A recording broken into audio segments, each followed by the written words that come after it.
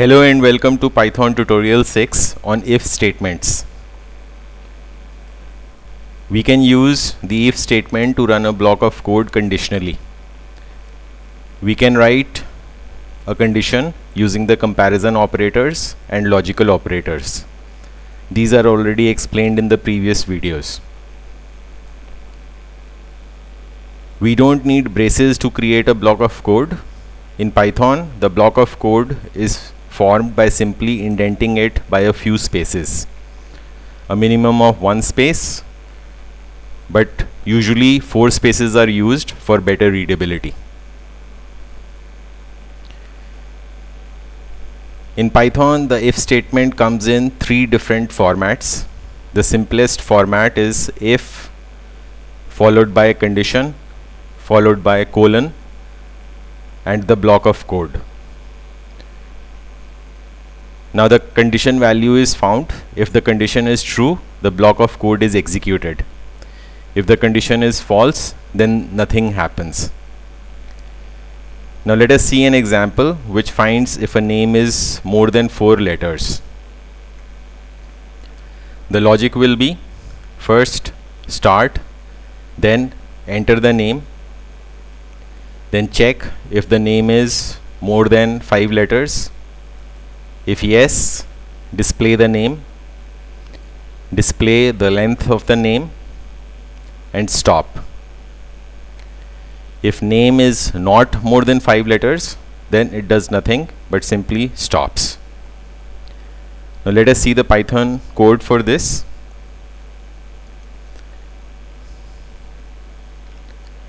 So I already have a script here, and this is a very simple script. On line 4, it asks for the name using the input function. It says please enter your name. Then we have the if statement. Now in the if statement, we have the condition, which is len of name greater than 5, and if the condition is true, it will execute this block of code, which is print the name is name and the length is the len of name. Now I'm going to run it by pressing the function key F5. So it says please enter your name. This is coming from the input function. So if I enter some name, it says the name is Abraham and the length is 7. So the if block has been run.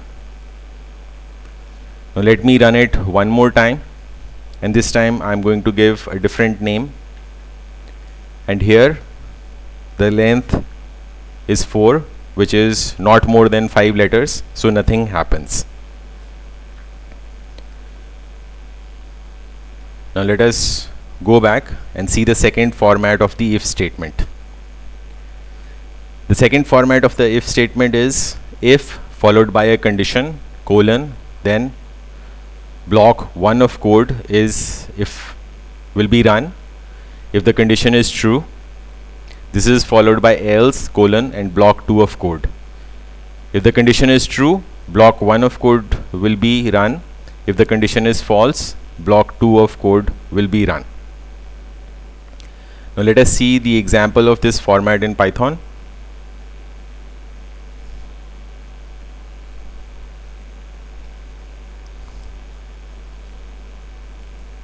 I already have a script for showing if else.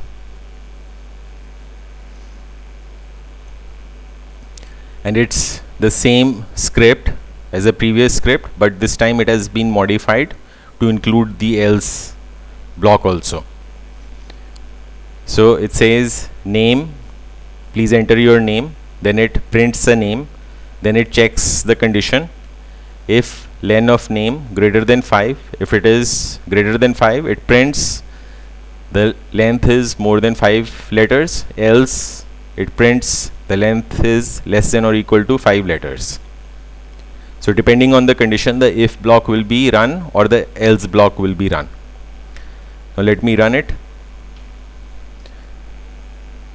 So please enter your name. I'm going to enter some name. Now here it is more than 5 letters, so it correctly says the length is more than 5 letters. Let me run this script one more time to execute the else block. And this time I am going to enter a name which is not more than 5 letters.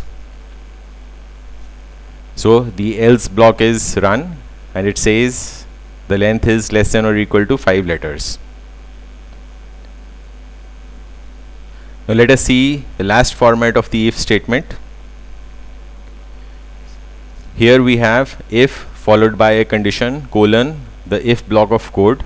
Then we have elif, meaning else if, and after else if we can give some other condition, and if condition 2 is true, then block 2 of code is run. There can be multiple elifs in the if statement. If none of the preceding conditions is true, then the else block of code, block 3, is run. Now let us see the example of this format in Python.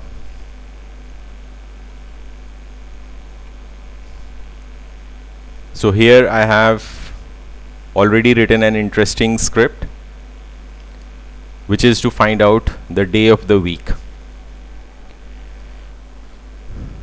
So first we have the import statement. In Python we have the standard library, and this library has a lot of already built-in functions that we can use.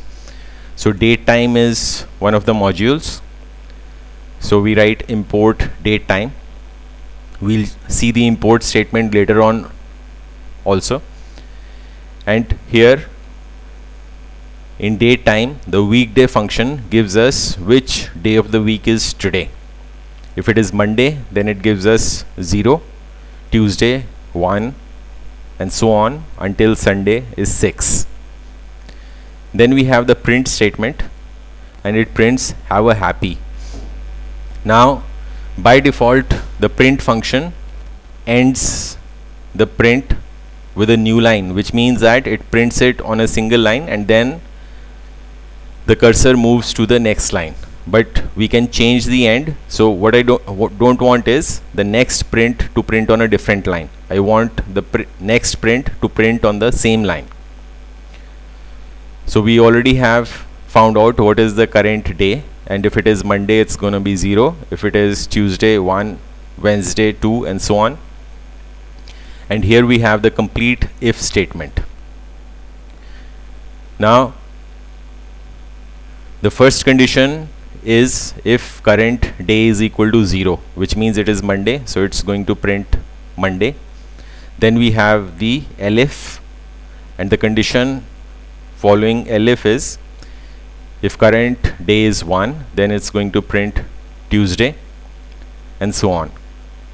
If none of the previous conditions is true, then it just executes the else block and it's just going to print day. So hopefully this will never happen. Now let us run it by pressing the function key F5. So it says have a happy Friday, and let us check, it is actually Friday today. That is all in this tutorial, and see you in the next tutorial.